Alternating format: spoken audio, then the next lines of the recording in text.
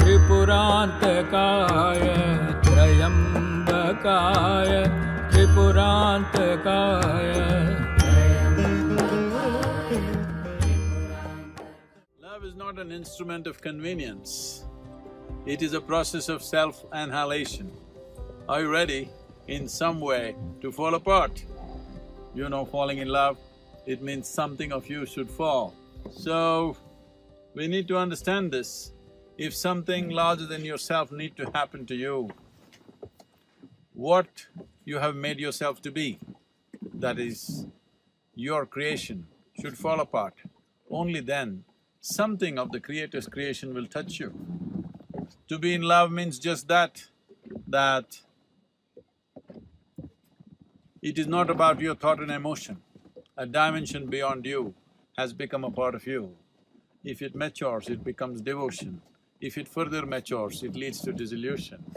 So, may you be blessed with this possibility that something beyond you happens to you.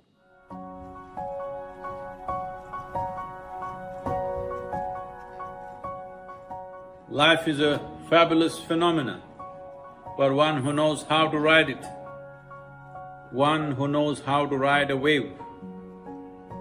You can see how fantastic and fabulous it is. One who does not learn how to ride it will get crushed by it, threatened by it. A really good wave rider, his dream would be a tsunami. What everybody thinks is great danger, he would like to ride that. So it is just a question of skill and competence. This is what spiritual sadhana is about. Spirituality is not a disability, it's a tremendous empowerment. If you do the right amount of work with yourself, you can ride any wave of life, in whichever form it comes. It is my wish and my blessing, every one of you should become wave riders. Whatever life throws at you, you should be able to ride it and know the joy of living, because this is a limited amount of time.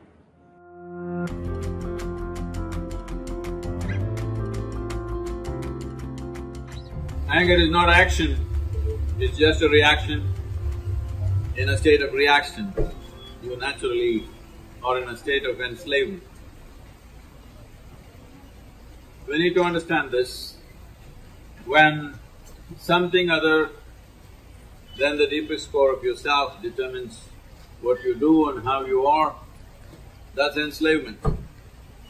Well, anger is a sure way of being enslaved, but a whole lot of people think anger is a kind of empowerment. Yes, if you have donkeys around you, you might have produced some results with anger, but you tried every day. After some time, nobody will be around you.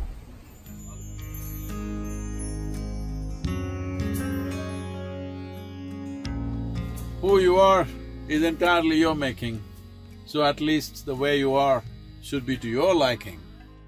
If you're not even to your liking, why should the rest of the world suffer you? This one thing you must do, this is a fundamental responsibility, and this is something that you deserve, that you must be to your liking. That means, at least when you're alone, you are well. When we deal with the world, there are many challenges, but at least when you're alone, you must be a wonderful happening. This is something you must do. This is what spiritual process means, that you made yourself to your own liking.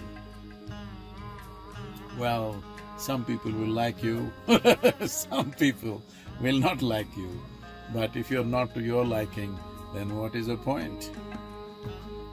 This is what karma means, that your life is your making. Make it happen, that your life is pleasant in experience to yourself. Once that happens, you will see, in some way you will be to everybody's liking. There'll always be some people who dislike everything. It's all right, it's their freedom to do that. But the most important thing is that you are happening the way you want yourself to be. Let's make it happen. In engineering, I'm telling you, you must engineer yourself the way you want, Otherwise, what's the point of living here? Say, how to address the larger issues of my life. There are no large issues in your life.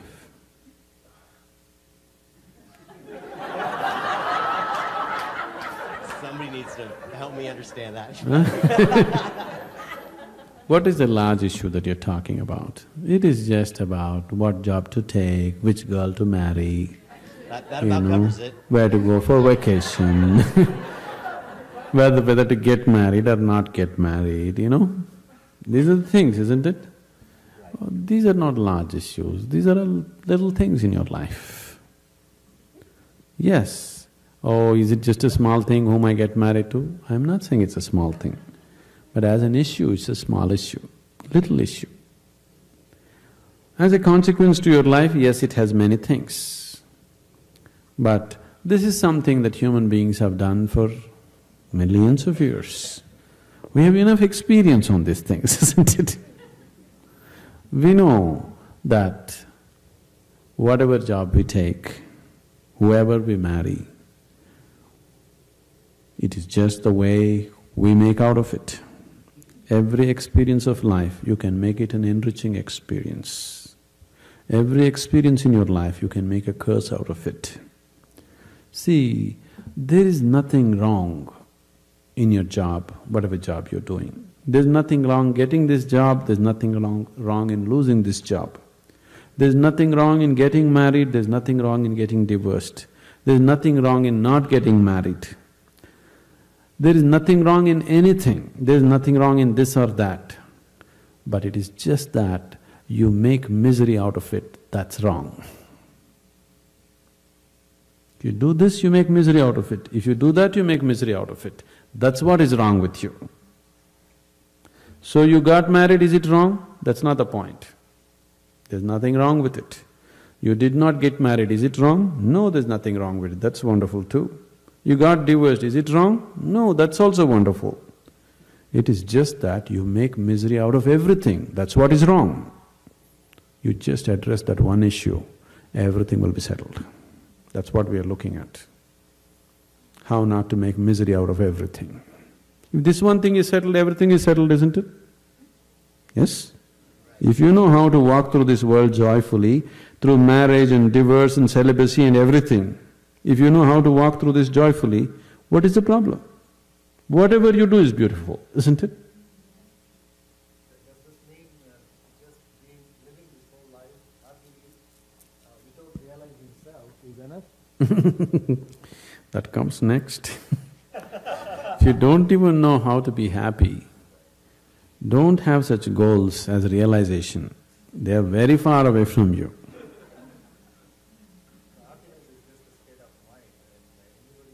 See, you are just dismissing something very fundamental to your life with a stupid definition. Happiness is not just a state of mind, it is just the basis of the quality of life that you live here, isn't it? Is it such a small thing, happiness? Oh, it's just a state of mind. Is it a small thing? It's the biggest issue, isn't it? In your book you have written, this is the minimum thing to do in life is Yes. be happy. Yes. And if I do that in the entire life, will I be fulfilling my life? No. No, I didn't say that. I said, if that is not possible, forget realization and all that nonsense. It's not even in your sphere. If you are capable of going through this world joyfully, then you could talk about going beyond. If you're not even capable of going through this joyfully, talking about beyond is no good. There is no way, I'm telling you. There is simply no way. For a person who is constantly creating inner battles all the time, how will he deal with the bondages of life and how will he transcend that? There's no question.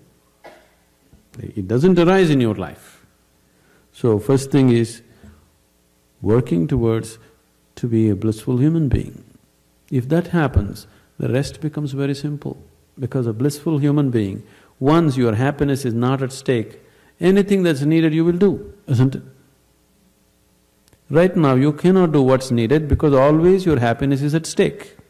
You are thinking which is the right thing to do, which is the right thing to do. There is no right thing to do in your life. There is no wrong thing to do in your life. If you know how not to make misery out of everything that you do, whatever you're doing is the right thing. If you're making misery out of everything that you do is the wrong thing. So that's the only issue you have to look at. Others are all petty things. What does it matter which way you do it?